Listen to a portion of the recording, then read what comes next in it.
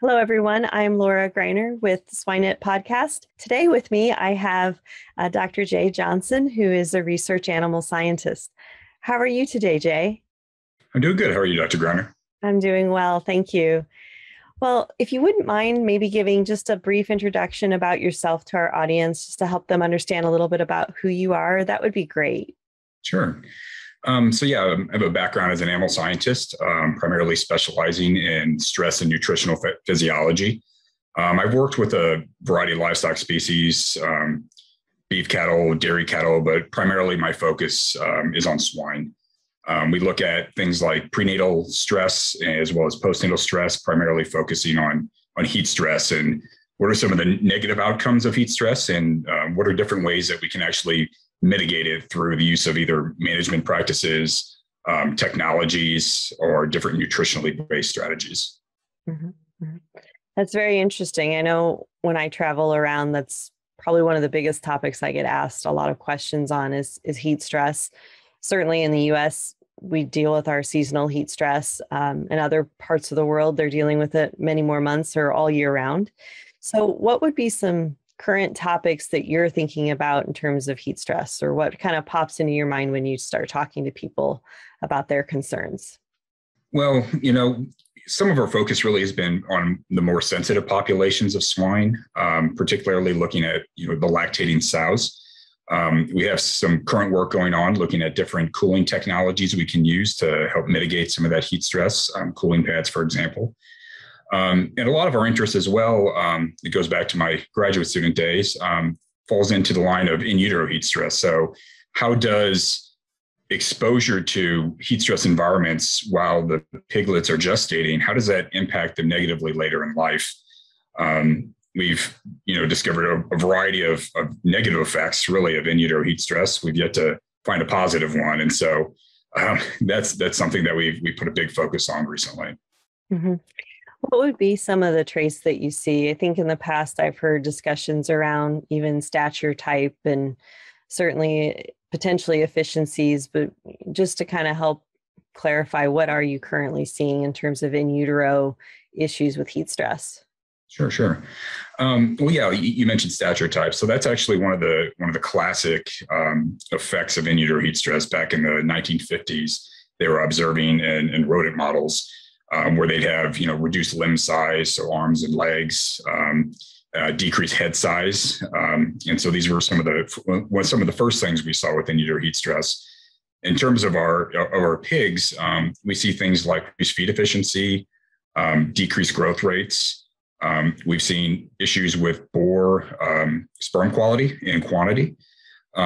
We've observed recently some differences in immune function. So our in utero heat stress pigs actually are more sensitive to some of these innate immune challenges. They have a much greater inflammatory response. We've seen things like altered body composition, reduced meat quality, and really, if you can name a trait in a pig, we've probably observed a negative effect, unfortunately. Mm-hmm. Have you done any disease models where you actually take those offspring and expose them to maybe a PRRS or a flu and seen how those pigs respond compared to non-heat stress pigs? You're reading my mind. So that's actually something that we're hoping to do based on some of that initial work that we've done with LPS challenges. We're following some of that up, looking at some potential genomic selection techniques that we can use to select against it.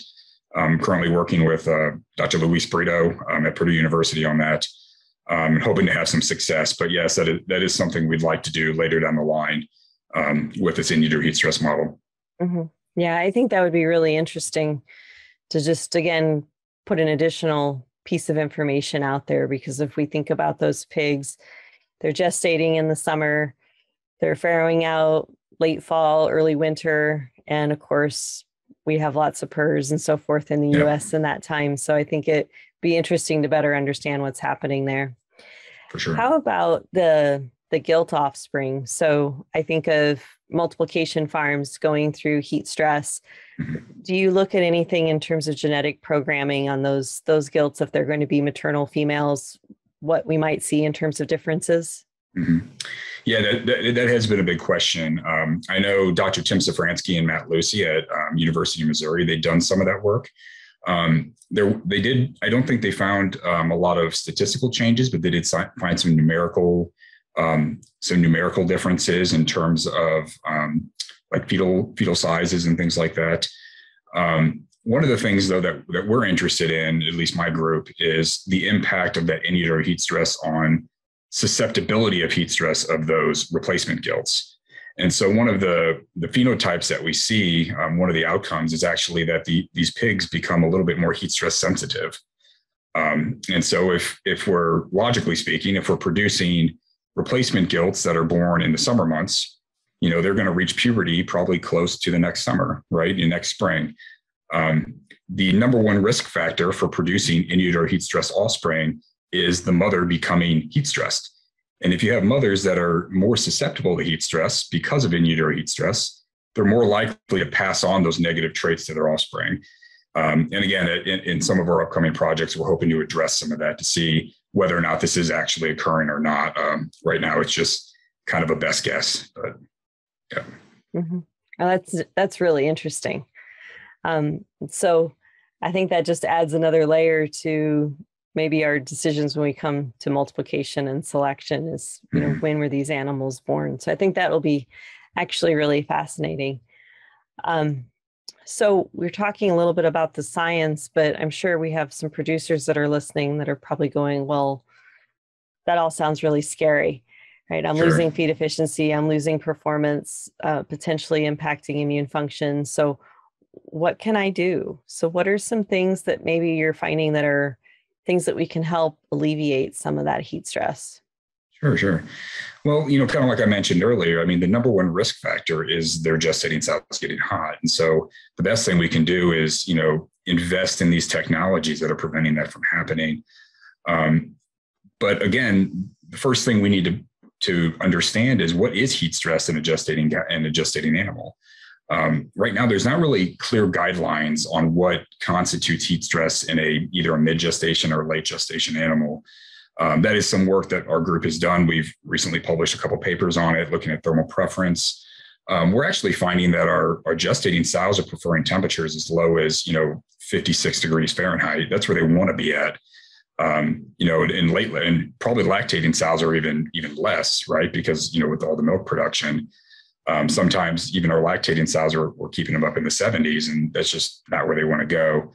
And so really having a really good understanding of what are some of these thermal thresholds, especially in our more current genetics, as opposed to, when some of these thresholds were established was 30, 35 years ago. And unfortunately, that's the best information we have. And we're basing some of our decisions today based on that data. So that's kind of the hope of our group is to really gain a better understanding of that, at least in the gestating animal, so we can help producers really identify when their animals are going to be heat stressed and prevent some of these negative long-term issues. Mm-hmm.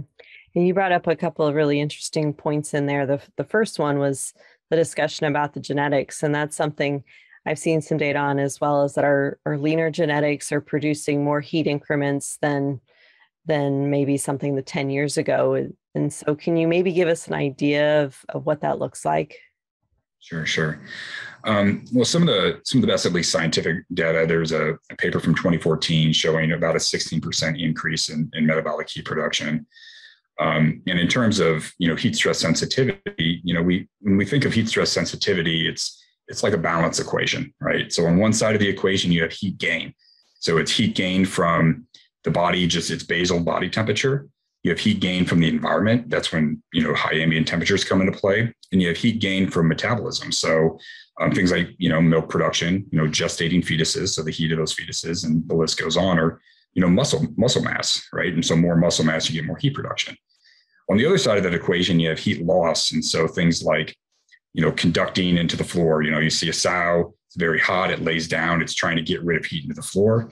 And then things like panting, right? So respiration rates and things like that.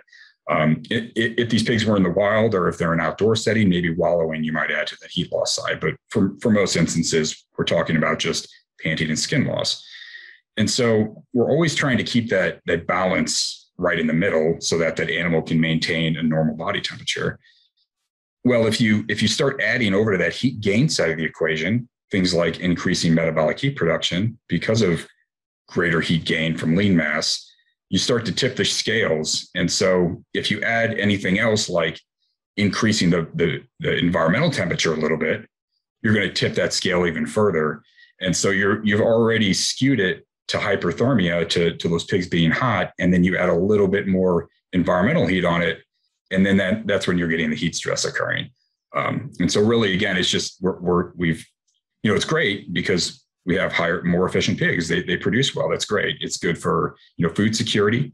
It's good for the producer. It's great, but we also have to consider how do we better manage those animals, in a rapidly changing environment, right? We know it's obviously getting hotter. So, yeah, the other part of that, and maybe we should take a step back, is really defining heat stress. So, I've talked to some scientists where we turn up the barn temperatures and maybe they reduce feed intake for, a half a day to a day, but then they adapt very quickly. Sure. So there's always that argument, well, is it temperature? Is it temperature and humidity? Is it duration? And then what does adaptation look like? Because we know there is some eventual adaptation. It's not 100%, but there's some level. So can you maybe walk us through a little bit about how you're defining heat stress, or how you believe the animal is biologically responding to the heat stress? Sure. Well, I think if you start at the beginning of that, right, it's what is heat stress versus what are we actually measuring? So stress is what's being imposed on the animal. So the ambient temperature, right, that's the stressor being imposed. When we're measuring things like feed intake, body temperature, and things like that, that's that strain response. That's its animal's response to the stressor. And so what we're really thinking of when we're thinking about heat stress is heat strain in reality. And I've seen this too, and I'm sure I've been guilty of this as well, right? It's hot out. I feel like it's hot. And so, the animal's hot. Well, in reality, if we're trying to define heat stress, we really need individual animal measures of how they're responding to that heat stress, right? You get you might have a room that's, 90 degrees, and you have maybe two pigs of the same size, but they might actually respond a little bit differently to that 90 degrees Fahrenheit. And so one might have a really big strain or stress response, whereas the other one doesn't. And I think that's where some of these newer precision technologies are going to really help us here in the future, partnering with, these computer scientists and these engineers that know a lot more, obviously, than I do. And how do you measure these things on an individual animal basis to really help us define what is heat stress and when is it actually occurring in our animals in a real world situation, as opposed to simply relying on the dry bulb temperature, right? So, right. Yeah. Right. What about using thermal cameras? So I've heard some people talk about, particularly in a lactation or gestation barn, walking through with thermal cameras to detect which animals might be the hottest. So, increased drip coolers, or not drip coolers, but, dripping mechanisms over those animals versus others. Is that a fair measurement, something our producers can do today, or does that really not give us the information that we need? I think it depends on the question you're asking. So if your question is, has there been a large change from what you consider baseline? Then yes, I think they're really good at answering that question. Yes, there's been a large change. Maybe I need to look at other factors that indicate that animal is suffering from heat stress.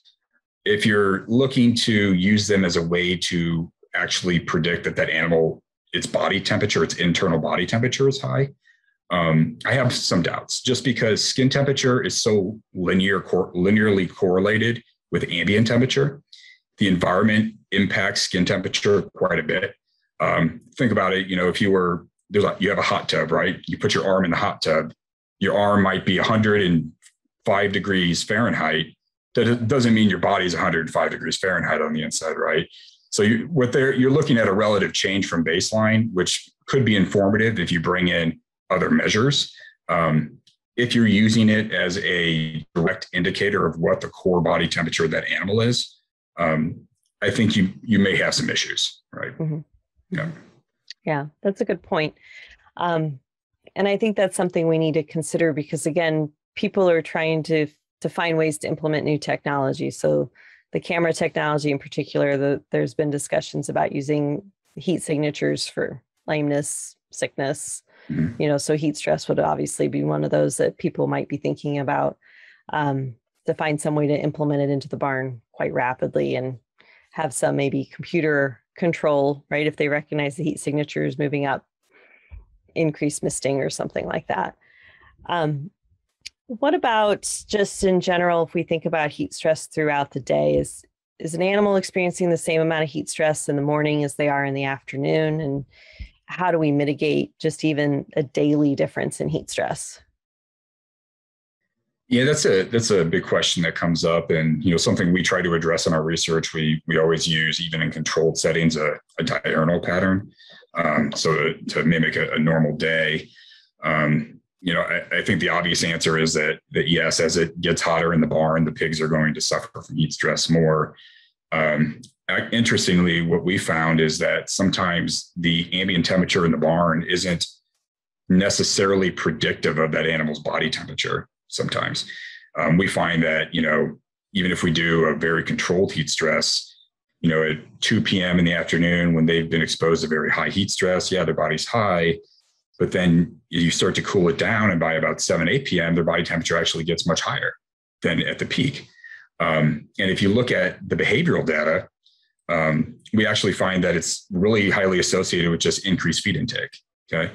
And so they're not eating, they're using behavior, they go down, and then all of a sudden they eat and it's super high again.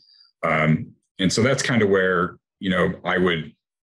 I would suggest, using multiple input measures to identify when an animal is actually suffering from heat stress. Because if you were to plot that animal's body temperature over a 24-hour period and say, I'm going to say body temperature by increasing ambient temperature, you might actually get a negative slope and say, oh, well, when it's hotter out there, it actually got cooler. So this is a really tolerant animal. Well, that's just because at 7 p.m. it ate a bunch of feed. It got really hot. And it actually looks like at 70 degrees, it's super hot. And wow, it's heat stress at 70. But if you didn't have that, that feed intake data or behavioral data, I know there's, folks that are implementing cameras in their facilities. You wouldn't know that. So that's why, at least, and I know a lot of people, their research, we try to use a very multidisciplinary, many measures to address this issue, because, heat is a multidisciplinary, heat stress is a multidisciplinary type problem that needs a lot of people to address it. Mm-hmm. Mm-hmm. Yeah. And I think you bring up a good point. At least I know in the barns, we always talked about 2 o'clock being the hottest part of the day, but even within the barn, really the hottest part of the day was between 2 and 5. Mm-hmm. So after the sun was starting to lose its intensity, we still, in terms of monitoring for heat stress, it was actually later in the day. So, and that was well before the animals would get up and eat. So you're absolutely right. It's people understanding how the shift in the temperature and how that animal responds to that heat stress is going to be critical to just managing her daily comfort. Right. We're not even talking long-term, just day-to-day comfort. Yeah. And on that is, by the time you realize the animal's heat stressed, it's too late to do much about it. Right. Because it's just difficult. And so really kind of going back to those thresholds, understanding when it's likely to start occurring is really key, because, you need to start doing your preventative measures well before they start lying on their side and showing signs of heat stress. Because again, at that point, it's almost too late, right? You've already hit that threshold. So, anything else you'd like to share with our group about heat stress? I just, obviously it takes a multidisciplinary team, I think, to address the issue. I tried to reiterate that quite a bit. I know in our research, we use all sorts of, different measures between behavior and nutrition and physiology and all that. And I definitely see that happening, especially on the research side of things, where you get all these groups of people working together. And I also think too, getting out of your lab and going on farm and talking to some of the swine managers and seeing what their problems are also very key to helping us solve some of these problems too. So I would encourage any research that are doing this, and I know many of them do, to to get out into the facilities and to talk to some of these swine farm technicians and managers and really see what issues they're seeing on a daily basis. Mm-hmm. I know certainly in some of our newer boar studs, they're putting in air conditioning units to obviously try to mitigate the negative impacts of heat stress on sperm production. Do you see that happening in the sow farms? The ones that I've been to, I mean, of course, I'm in the northern Midwestern area.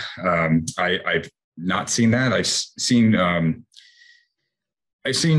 pretty good indoor ventilation systems that have worked. But again, our heat stress threshold, especially with our current genetics, sometimes when it gets really hot, they just still can't keep up. Unfortunately, at least in the ones that I've been able to visit. So, yeah, that's a very good point. Yeah.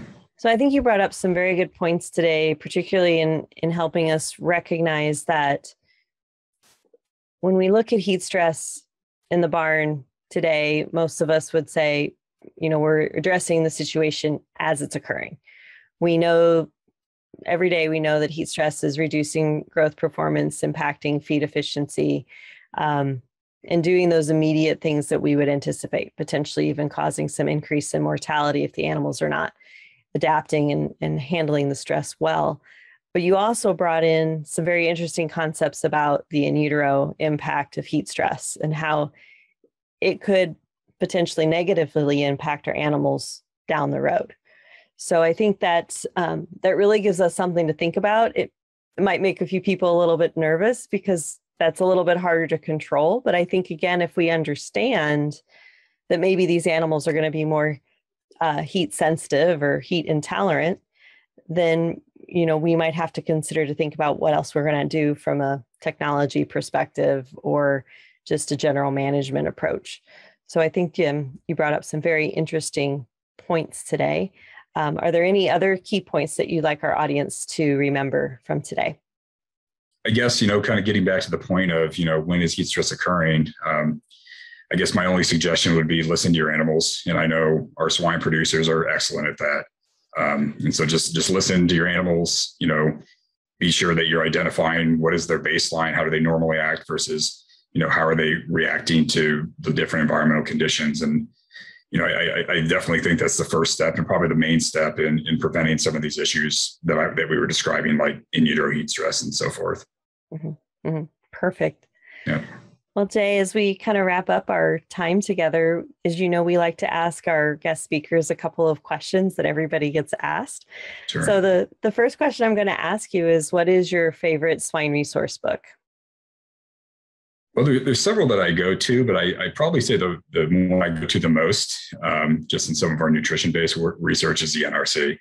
I probably see that at least twice a week, if not 3 times a week. Just checking things, helping my students with diet tables and things like that. So, yeah. Yeah, that's a pretty common swine resource book. I would say so. Yeah. Yeah. How about something that's not swine related? Is there any books that you'd recommend to our group?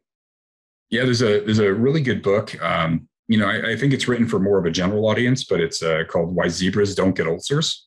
It's by Robert 𝘲𝘆. He's a stress physiologist, and it really helps describe some of the stress response processes that are occurring in a way that I think many people can understand. It's a book that I give to my students when they come in the lab right away. So, read this, and it's an interesting read. It can be entertaining. Mm-hmm. That is very entertaining. I'll have to pick that one up. I love the title, at least. It's pretty certainly good. Catching. Yeah. Lastly, we like to have you think a little bit about somebody or a couple of people that you feel are successful in the industry, and you can define that however you want. But when you think about those individuals, are there any key characteristics or traits that stand out to you that has helped them be successful? I think the key trait is really the ability to bring together people from different backgrounds to address issues, right? The ability to identify good collaborators, people that are going to help advance the research and advance the knowledge to help the swine industry. I've seen several people in the industry in both research and otherwise that have been really great at that. And that's something I really admire about them. Mm-hmm. Yeah. That's a very good characteristic to have. Yeah. Absolutely. Well, again, Jay, I do want to thank you for your time today. We greatly appreciate having you in to give our listeners a little bit of information on heat stress. For those of you who are listening, this is Dr. Jay Johnson. I'm sure he would be happy to entertain any questions that you may have via email down the road on heat stress. So again, Jay, thank you for your time today. Well, thank you. I appreciate you inviting me. Imagine if, with a few key concepts, you could have the potential to create a massive positive impact by bringing from hundreds of thousands to millions of dollars for swine producers. Join us on this small group and go to the next level of swine nutrition on this 7-week-long elite online training in applied swine nutrition and feeding by myself and my world-class invited speakers. Additionally, you enjoy an exclusive community to exchange ideas. Go now to www.𝘬𝑙𝑒𝑡eswinenutritionist.com.